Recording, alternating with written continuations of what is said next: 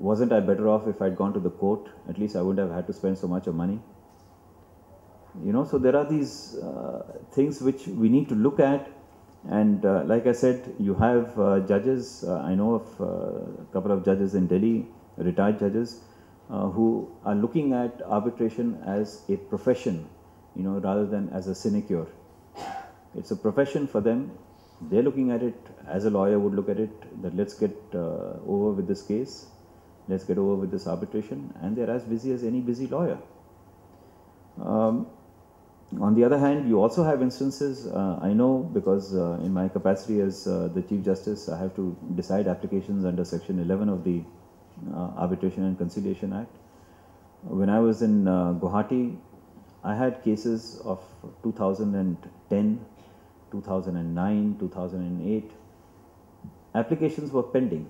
The lawyers didn't seem to be particularly interested in having the arbitrator appointed.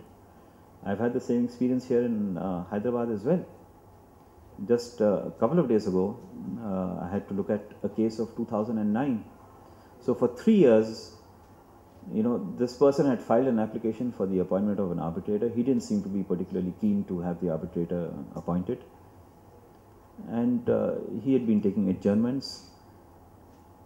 I was keen to have the case disposed of so that the parties could get along with the dispute.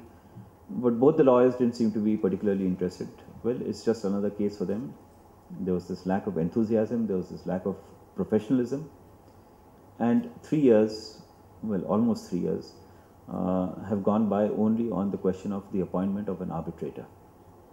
Now you can imagine, maybe, So if there is this absence of professionalism, I think that is something that is going to kill arbitration completely. And we need to check that at the earliest. There's a lack of accountability and transparency. What remedy do I have if an arbitrator decides that he is not going to expedite the hearing of the case? Mr. Raju said that we should have a time limit. In the 1940 Act, there was a time limit. But that time limit was breached more often than it was adhered to. And it has been given up in the 1996 Act. So even if you have a time limit and the arbitrator says, well, I'm going to take it easy, what remedy does any party have? He can't force the arbitrator to decide within the time. He'll say, well, I can't do it,